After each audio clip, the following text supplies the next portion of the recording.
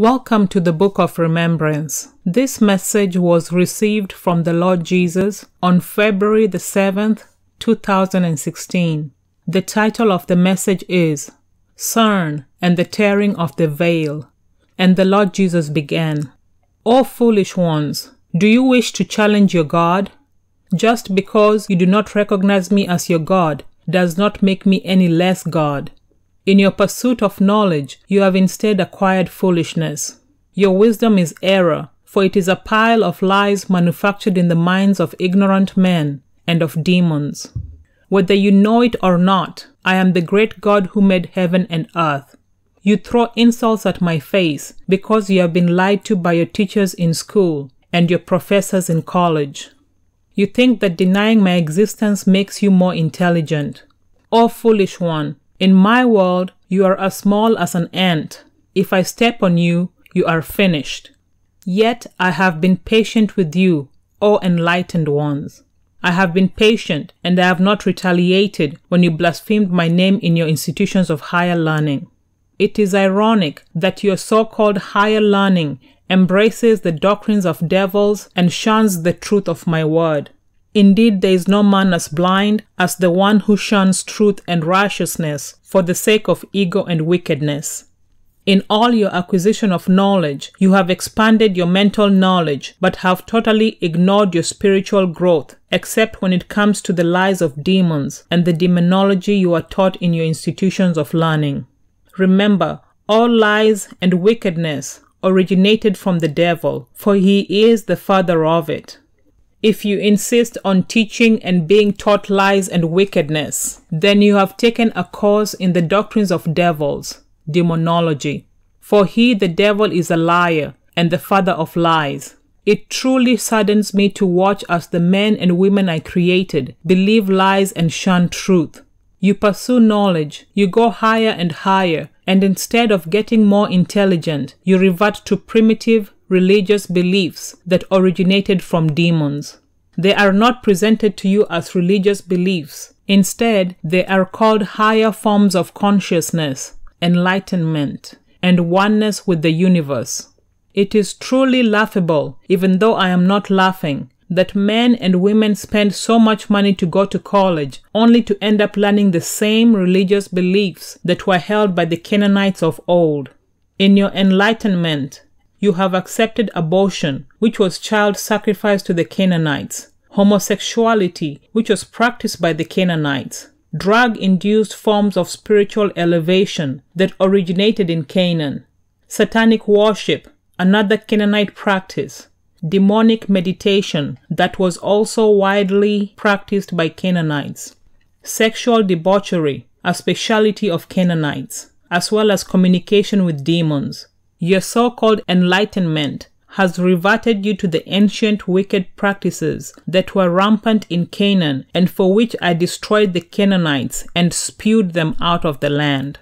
You now seek to figure out a way to enter into other dimensions, and you think you are so clever. You think this is a new concept, but I tell you, there is nothing new under the sun.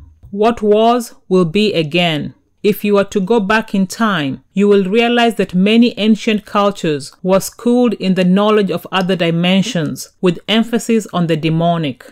I shut down access to that knowledge for generations to prevent the devil and his demons from overrunning the world. But now your so-called scientists are playing a dangerous game with beings they have no control over in a dimension that supersedes your own. Do you not understand? There is a reason why the spiritual world, especially the demonic world, is veiled from you. It is to keep you safe from being overrun by evil. I put a veil between hell and earth and restored it after the flood when it was torn. The result of the torn veil led to the destruction of the whole world by water during Noah's time. The tearing of the veil now by the scientists at CERN will lead to dire consequences for this world, and like at Noah's time, will lead to much bloodshed. In the end, the earth will be cleansed again, this time by fire. O wicked scientists, you are playing with fire, things hidden from you for a reason, dimensions veiled from you for your own safety and protection. You have refused to listen to reason, even from your own fellow scientists, who have warned you repeatedly to cease your madness.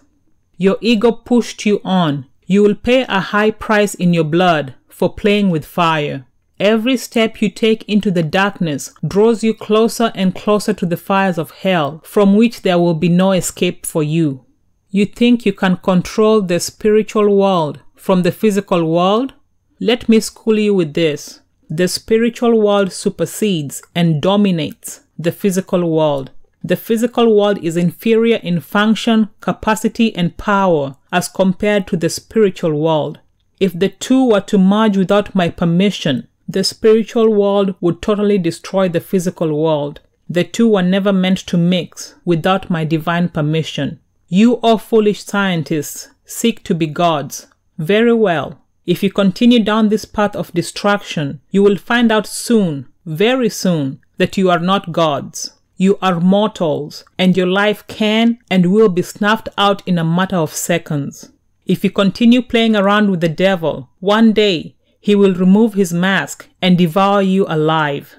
He is the destroyer, and he seeks to destroy all that I have created, and to rob my prized possession, man, of his soul. Scientists, please cease and desist, for you know not what you are dealing with. Do you not understand that if you tear the veil that separates hell from the earth, that demons in the millions will pour out of hell into earth and overrun it, and kill millions and millions of people? They are a bloodthirsty bunch who have only one goal, the total annihilation of the human race, to make them slaves of hell. Come to me, O curious ones. Do you not understand that I am the greatest scientist in all the universes? Why have you not come to me to ask me the many questions you have about my creation? It is all my creation. I hold all knowledge of it, and if you come to me and ask, I will reveal it to you. I am the creator. You and everything else is created by my will and power. Drop your ego and pride and come to me. Ask me. I will answer you. Oh, wait a minute. Oops, I almost forgot. You do not even believe I exist. Therefore, you will go on in error because you think it is beneath you to believe in God, and even worse, to ask Him to help you. I repeat, I created all. I am the greatest scientist. I have all the answers. Come, ask. I will answer you and prove to you my existence and reveal the secrets of my creation. Come, I am waiting. And that was the end of the message from the Lord Jesus. Be blessed, beloved. Amen.